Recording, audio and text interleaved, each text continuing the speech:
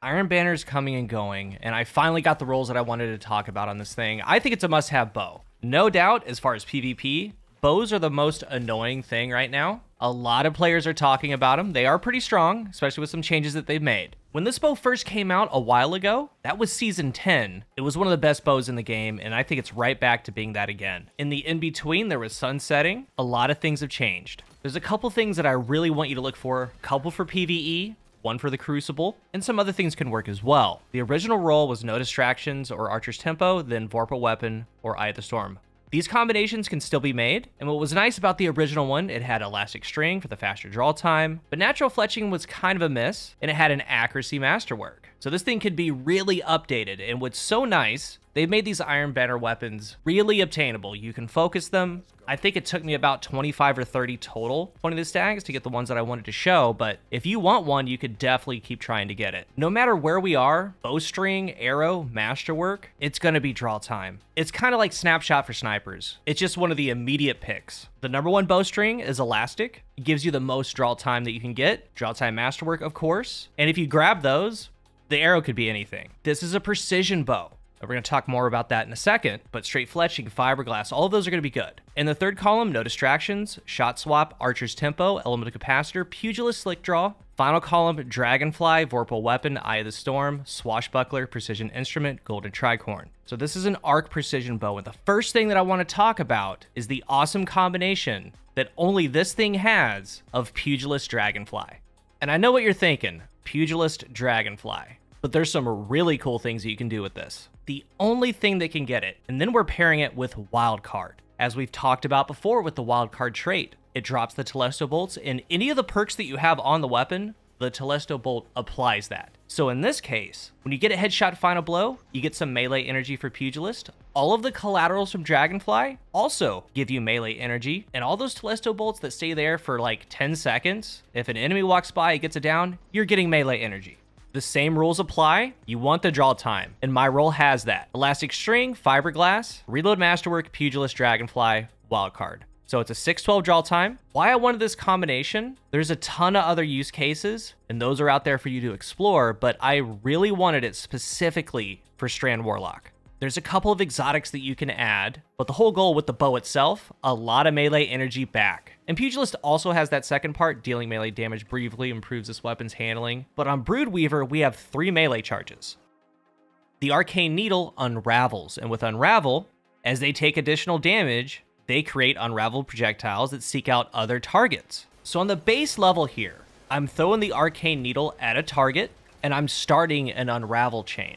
Because I get headshots, the Dragonfly Explosion spreads out. If it tags other unraveled enemies, they're gonna spread unravel. And with a lot of enemy density, it's literally fireworks. So the whole goal with the bow, on Broodweaver, throw out a needle, start the unravel chain. All the bow kills and Dragonfly collaterals are netting you that melee energy, and of course the wild card Telesto Bolts, that'll get you some melee energy, but it just keeps spreading and spreading. Especially if you land that needle on a larger target, yellow bar, you shoot all the adds around, the Dragonfly Explosion will splash that target, doing a little bit extra damage, spreading more. It is awesome. And you can do this with the buffed Hunter Strand melee. Just make sure that you catch it when it comes back. All your Dragonfly kills, you're going to have it back in no time. And there's things you could do with Void and Solar and Arc and all those things, but this loop with Broodweaver and this bow, I love it. Really, really good. Again, this is the only weapon in the game to have this combination, and you could utilize it a number of different ways. So that's what I wanted. It could have been better with a draw time masterwork, but I at least got Elastic String. At least I have a faster draw time.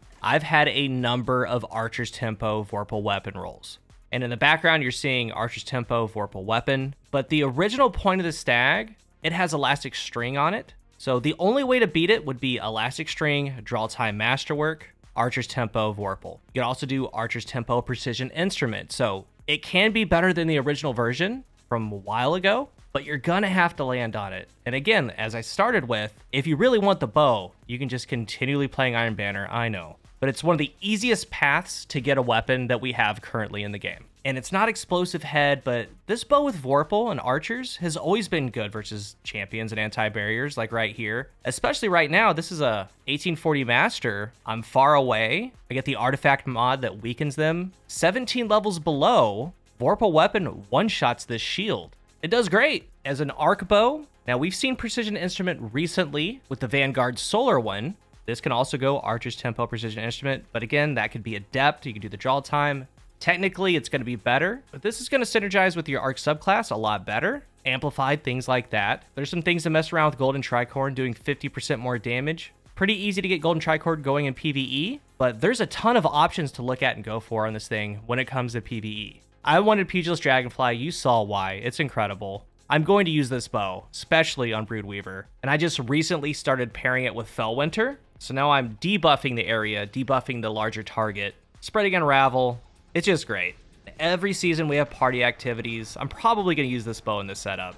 It's just so fun, so good. But you could try for that better version of Archer's Tempo Vorpal, Archer's Tempo Precision Instrument. There's a lot to like here. Bows like this don't come around too often. Moving on to the Crucible, I got the main role to go for. It's amazing, a menace, a powerhouse, annoying. What you need to do with it, it takes some time to get used to, but once you start getting the vibe on what you need to do, it's very powerful. Elastic String, Draw Time Masterwork, Archer's Tempo, Swashbuckler. And I have Fiberglass that gives an accuracy boost, but takes away some stability, that's fine. 576 Draw Time, then Archer's Tempo. The whole goal with the bow is a melee final blow for Swash ×5, and that will one-shot for 202. This is a direct step up from the previous precision one-shot bow, Biting Winds, and mine was moving target Swashbuckler. This one has the added Archer's Tempo on top. In this role, first of all, because you have Elastic and the draw time with Archers, it's just a good bow. Not even taking the Swash ×5 into account at all. These things hit heavy, 151 to the head, 101 to the body. If you don't get Swash going, it's still a great dueling bow. A beast at base.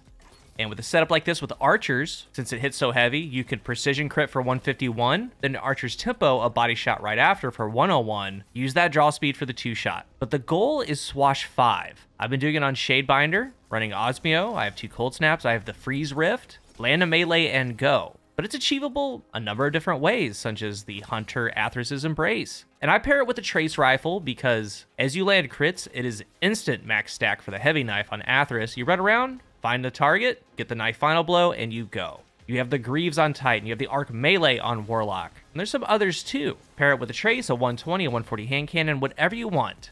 I prefer a 120 most of the time, Malediction, Explosive Payload, because I can crit, then switch to Malediction with the Explosive Payload body shot, it will down. But it's a powerful bow, and there's some other things that you can do besides this. Golden Tricorn, and let's think about this. You could do Radiant Golden Tricorn with Golden Tricorn ×1 in Radiant. It's 191 per crit. That's a one-shot crit to 5 resilience and below. You could possibly go Arc Buddy Warlock with the Super Turret. Golden Tricorn 1 at base is 174. You pair that with the 3 Arc Buddy hits that come in, it's a down. Over 200 damage. And this is an Arc Bow, so it just synergizes with the Arc subclass, those fragments, and being amplified, things like that. So I didn't review it up until now because I needed to see how Pugilist Dragonfly would perform, and it's amazing. And I'm a one-man show as far as content, like I grind for all these things. I wanted to get the Elastic Draw Time Archer's Swash, and I did, so I was ready to put the review out. It doesn't disappoint. And looking at the perk combos, there's no distractions, there's a ton of different things. Always get what you need for what you like to do. You can always fall back on Archer's Vorpal and the old one, but this is definitely an upgrade if you land. Be looking for Pugilist Dragonfly, the only weapon in the game that has it. And when Iron Banner's there for the week, pretty much the Crucible playlist is locked down. So if you're looking for things to go for, I think that this warrants that. If you're new here, remember to hit the subscribe button. And if you are subscribed, thank you so much for your support. Let's talk about Point of the Stag down below. What roles are you liking? Do you have any tips? Is there anything you can recommend? Thank you for watching, and until the next one, I am CoolGuy.